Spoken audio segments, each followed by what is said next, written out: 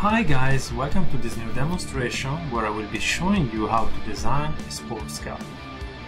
Usually I start from the side view, and the first thing that I do, I set the overall length of the wheelbase, and for a common sports car with the engine positioned in the center like a mid-engine sports car, the wheelbase is 4.5 wheels. And then the next thing that we're going to do is to start with the basic line drawing, keeping it very loose. And here the important part is to set the perspective and the overall proportion of the object. I add details, like I try to understand where the windshield is, and then it's very important to flip the drawing in order to control that the overall proportion of the object it is successful. Flip back again, and we just keep adding details, and in particular we try to fix the position of the wheels. Little by little the drawing is going to grow, and the goal is to achieve a successful line drawing that will then be rendered with the light from the top and light at sunset.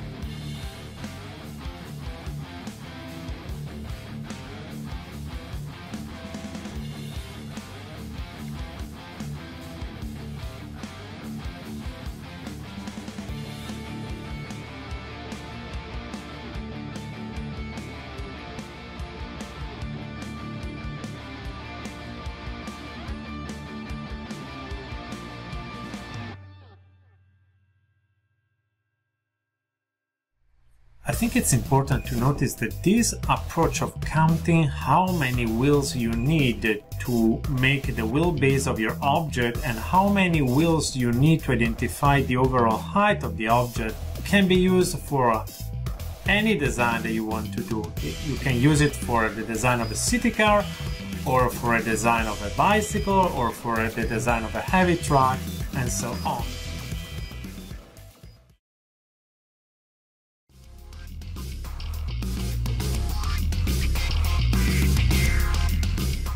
And now it's time to do the rendering. I will show you here a couple of approaches that I use very often when it comes to rendering. The first thing that I do, I need to decide where the light source is. I can set the light source on top of the object, and in this case I will have a very short shadow, or I will set the light source on the side of the object, pretending this to be a sunset scene. In the first case, with the light source on top of the object, as you can see the shadow is very short, and then what we do is all about building the volume of the object. You can do it doing a grayscale first, and then suddenly you apply the color, or you can start from the beginning using colors. And so here you have to be careful in building that nice color variation. In this case I'm doing a yellow car. It's very important to leave the light yellows on those surfaces that are facing the top.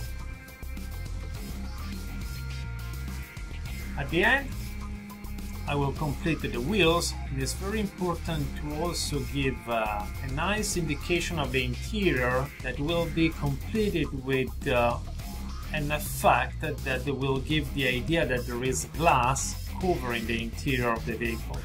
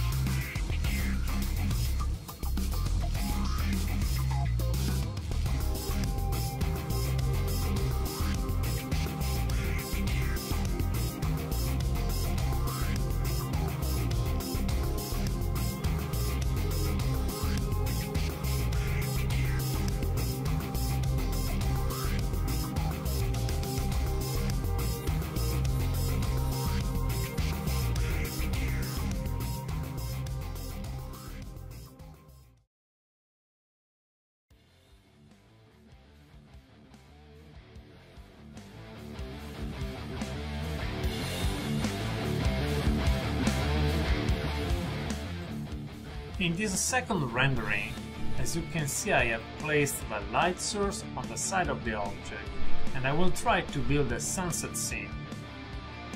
The first thing that we notice is that the shadow is very long and it's on one of the sides of the object.